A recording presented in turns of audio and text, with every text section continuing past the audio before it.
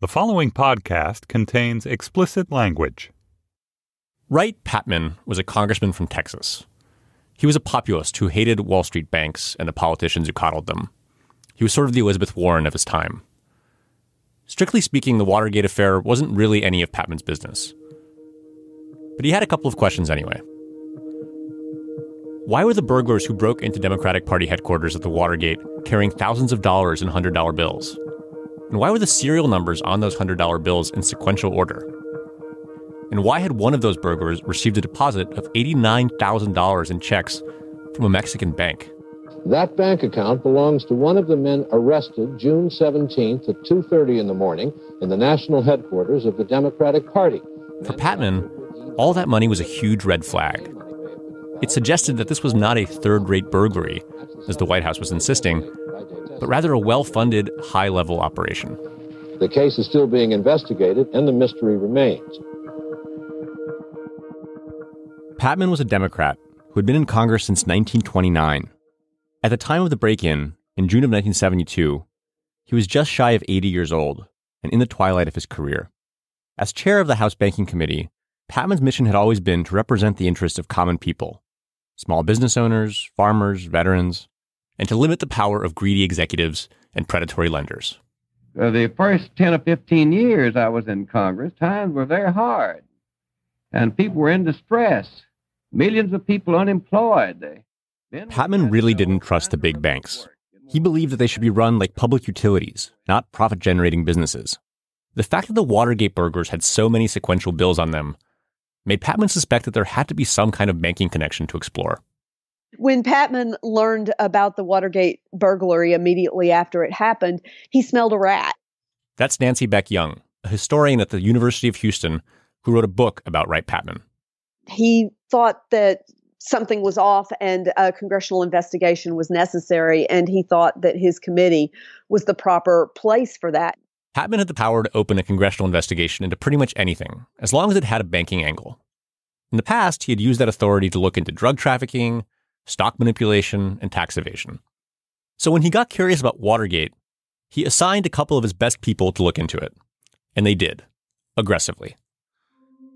Now, I should tell you right off the bat that Patman's investigation did not end well.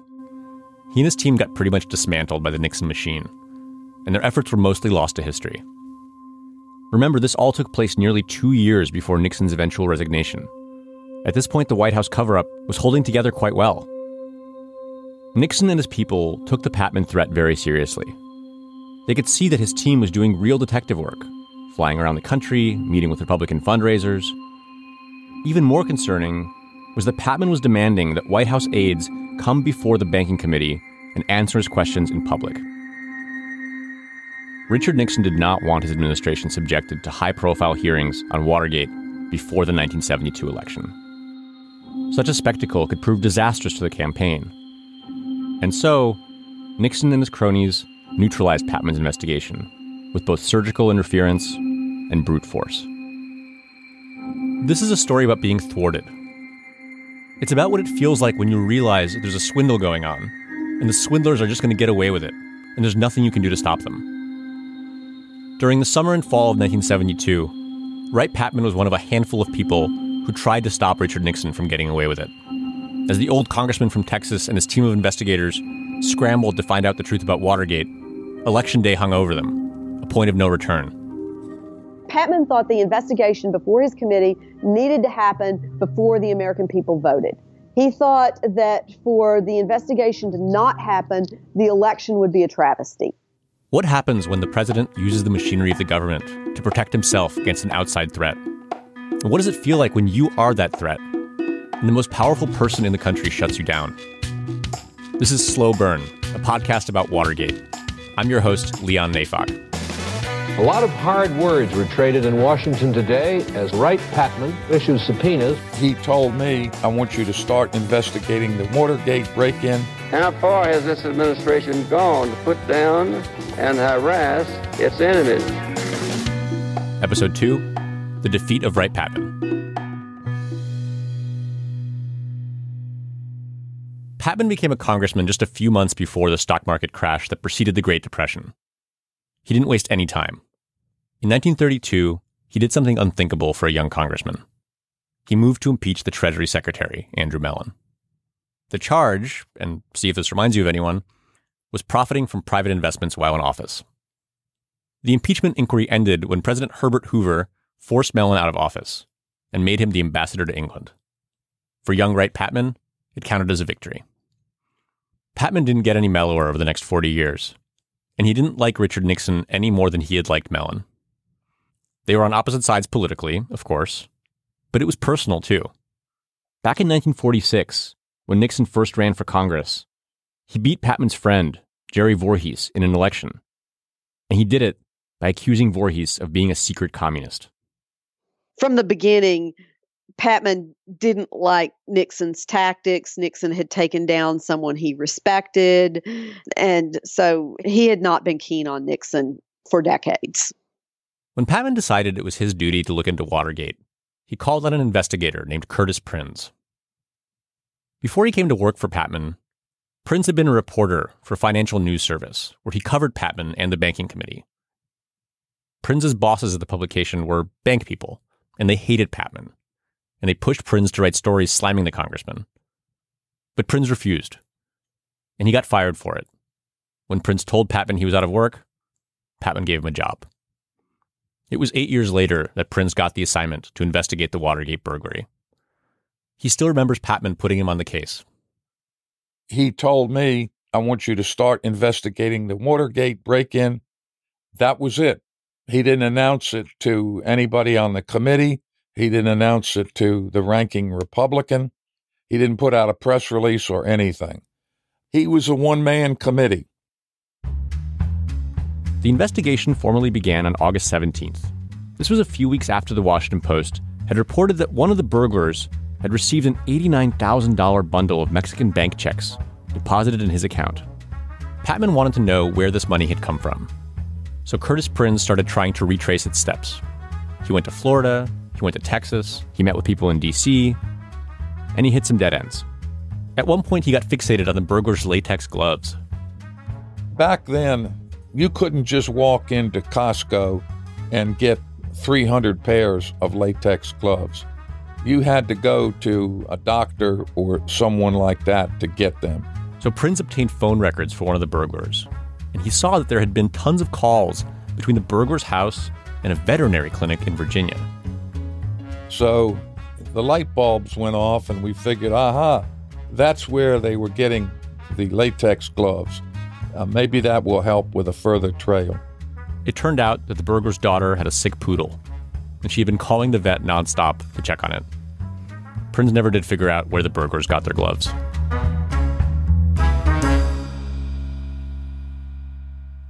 It wasn't all sick poodles, though. Pretty quickly, Prins and the others confirmed that those Mexican checks worth $89,000 were political donations, and they had passed through the committee to re-elect the president. In other words, a Watergate burglar had been paid a whole lot of money by the Nixon campaign. Prins and his fellow investigators wanted to find out who approved the payment and exactly what services it was buying. On August 30th, 1972, Patman's staff got a chance to ask Nixon's finance chief about it. His name was Maurice Stans, and Prins and his colleagues met with him at the headquarters of the committee to re-elect the president. When they walked into the office, Prins noticed a door leading to another room. At first, he thought it was just a closet, but then he realized it was full of people. As soon as we asked the question, he and his lawyers would go to this room and open the door, and it was like a clown car in there. There must have been 20 people in this little tiny room. They were all in suits and ties, and you could tell that they were people who were connected to something bigger than just the committee to re-elect the president. Prins and the other two staffers, Jake Lewis and Paul Nelson, talked to Stans for 2 hours. He stonewalled them the entire time. Every time we'd ask a question, Stans would run to this room, and then he would come back and say, well, I can't answer the question. It was clear he was trying to find out what we knew. Prins was furious, and he couldn't help but show it. At the end of the interview, Jake Lewis and Paul Nelson shook hands with Maurice Stans, and he came to me to shake my hand. And I said, I'm not shaking your fucking hand. And that kind of threw him back a little, and it got him very upset. After the meeting, Maurice Stans publicly denounced Patman's staff.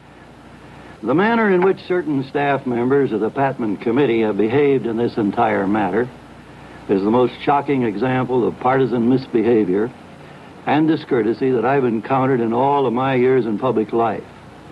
They were rude and insulting to the point of using foul obscenities. Stans said it was clear to him that the Patman investigation was purely political. But Patman was not cowed. As he told reporters, it was actually Maurice Stans who was out of line.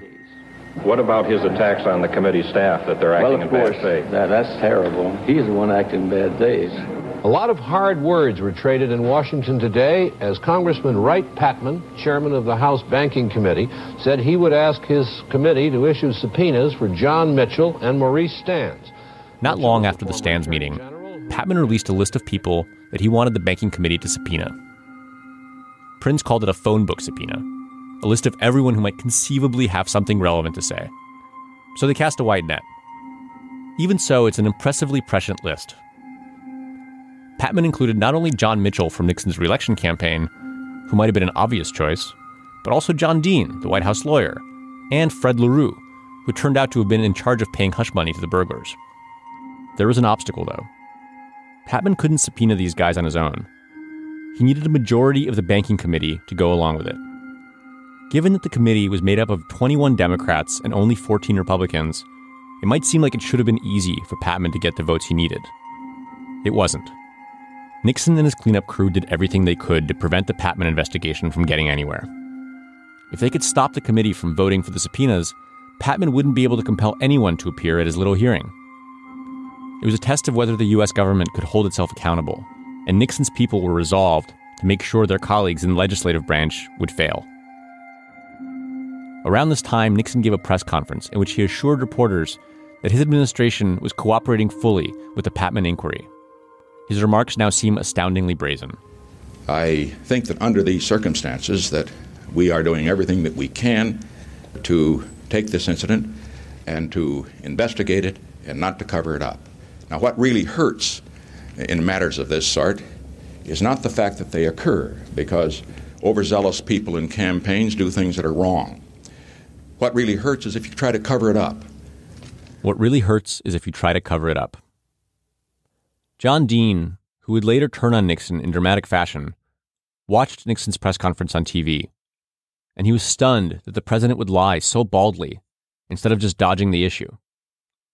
A couple of weeks later, Dean would find himself in the Oval Office, having a detailed discussion with the president about how to stop Wright Patman, or, as Nixon put it, how to screw this thing up. As Dean describes the scene in his memoir, Blind Ambition, the meeting began with the president reclining in a swivel chair with his feet propped up on his desk as he looked at Dean through the V formed by his shoes. Initially, the conversation bounced around from topic to topic, but when the Patman problem came up, Dean threw out some ideas for how to deal with it. The challenge was to convince the Democratic congressmen on the committee that it would be in their best interest to vote against Patman's subpoenas. Dean's suggestion, basically, was to threaten them, to look up fundraising records for every member of Patman's committee with the goal of finding some who had violated campaign finance laws. The audio you're hearing was picked up by Richard Nixon's secret White House taping system. We'll hear more about that in a future episode. It's hard to make out the words, but what Dean is saying is that these congressmen needed to be put on notice. At that point, Nixon jumped in to ask Dean a question. What about Ford? Did you catch that? He said, "What about Ford?" He was talking about Gerald Ford, who in 2 years' time would replace Nixon as president and then pardon him of all of his crimes. But in 1972, Ford wasn't even vice president yet. He was just the House Minority Leader. Still, he was about to make himself very useful to Nixon. Nixon needed all 14 Republicans to vote against the subpoenas. Because the Democrats had a majority, the president needed his own party to stand fully behind him if he was going to have any chance of shutting Patman down. This was not as much of a gimme in 1972 as it would be now. The Republicans in the committee couldn't always be counted on to vote as a bloc, which is why Nixon wanted Ford to make sure they fell in line.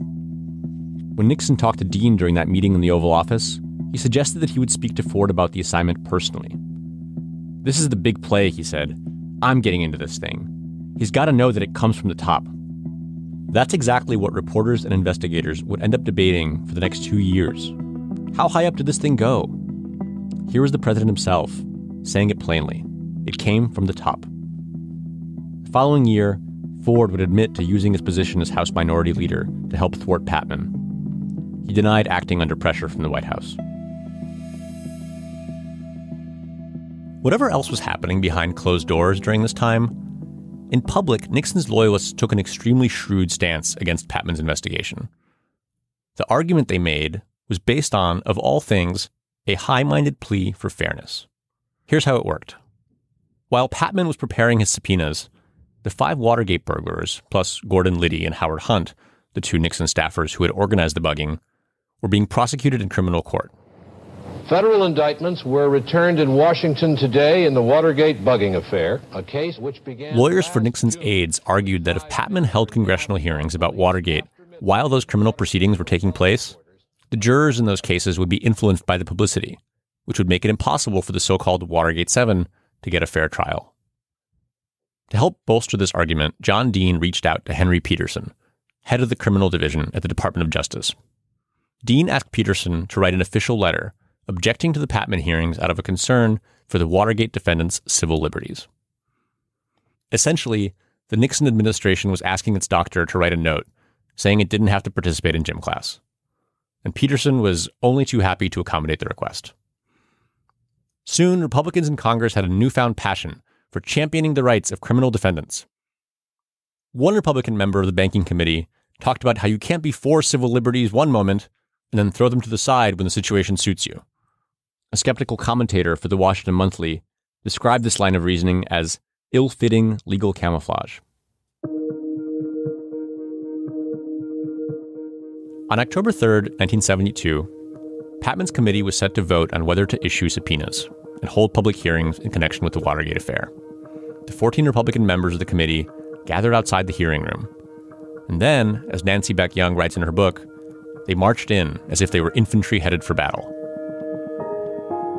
To start things off, Patman gave a speech, listing some of the valuable investigations the Banking Committee had undertaken up to that point. It would now seem strange, he said, if this committee were to ignore the international transfer and concealment of massive campaign contributions, which may have been used to finance the greatest political espionage case in the history of the United States. Then came the vote. The optimists on Patman's staff hoped and expected that the chairman's Democratic colleagues would want to stick it to Nixon ahead of the election, and therefore would vote yes on the subpoenas. If they did, Patman would carry the day comfortably. Peggy Ray Hawk Lewis, a committee staffer who worked on Patman's Watergate probe, was in the room at the time. She still remembers how she felt when she heard one of the committee's most reliably liberal Democrats give a speech about why he would be voting no. When he started, and it was clear this is a Democrat voting against the subpoenas and, being vocal about it, all those senior Democrats just turned to the right to just stare at him like, what in the hell is going on? She sat in disbelief as more and more Democrats came out against the subpoenas. Maybe the most surprising no vote came from Brooklyn's Frank Brasco, a liberal whose constituents hated Nixon. Faced with a chance to help defeat the president in the upcoming election, Brasco turned it down.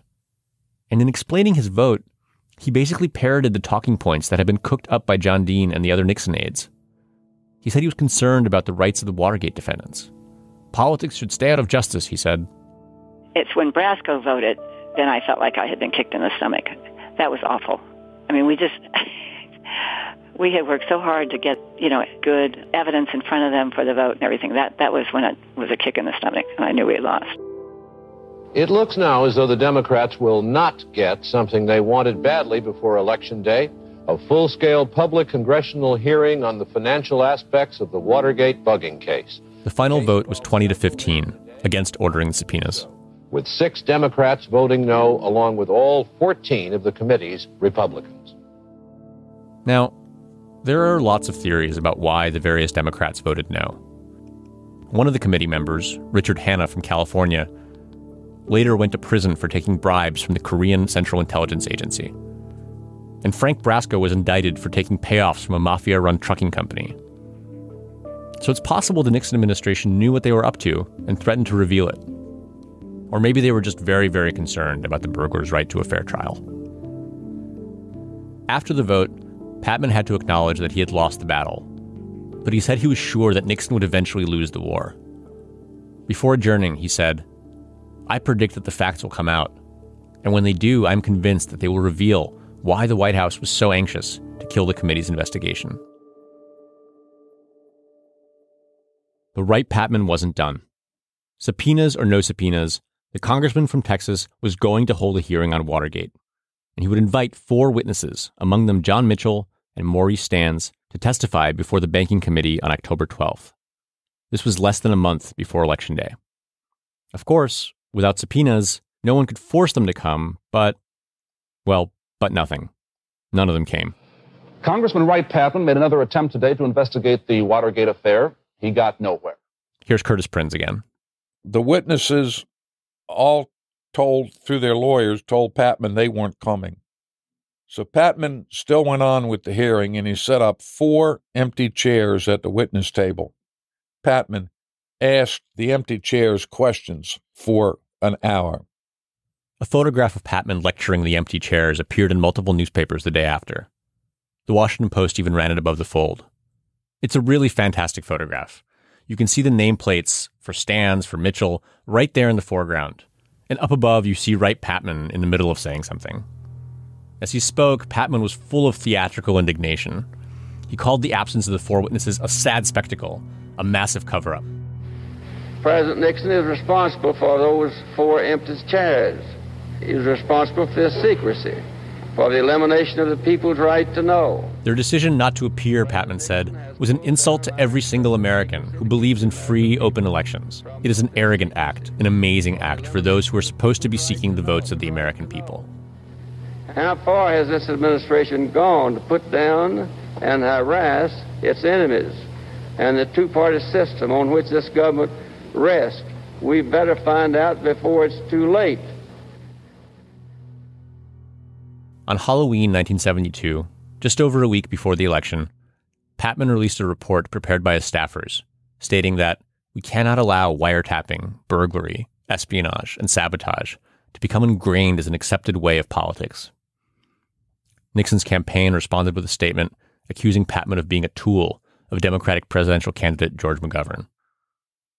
This latest dishonest collection of innuendo and fourth-hand hearsay, the statement said, is nothing more than an 11th-hour attempt to save Mr. Patman's candidate for president from what may be one of the worst defeats in American political history.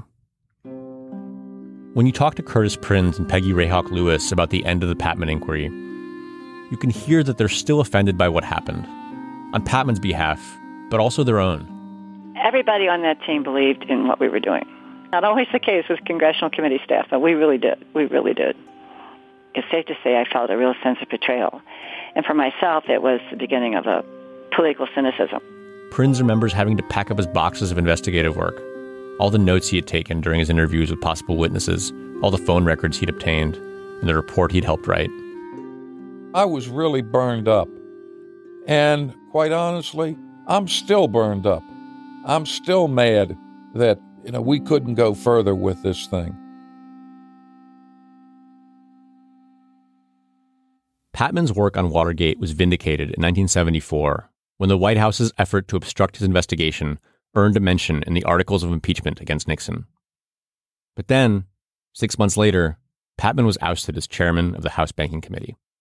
Ironically enough, it happened thanks to the wave of Democratic reformers who swept into Congress after Nixon's resignation, the so-called Watergate babies. To those newly elected lawmakers, Patman seemed like a relic of a bygone age, a Democrat who had supported the Vietnam War and whose Depression-era populism didn't really resonate with 70s liberals. According to Nancy Beck Young, Patman was hurt by the loss of his chairmanship, and he never really recovered. In early 1976, he got pneumonia, and he died a month later at the age of 82. For the funeral in Texas, President Gerald Ford, the man who had helped orchestrate the squelching of Patman's Watergate inquiry, sent $50 worth of carnations.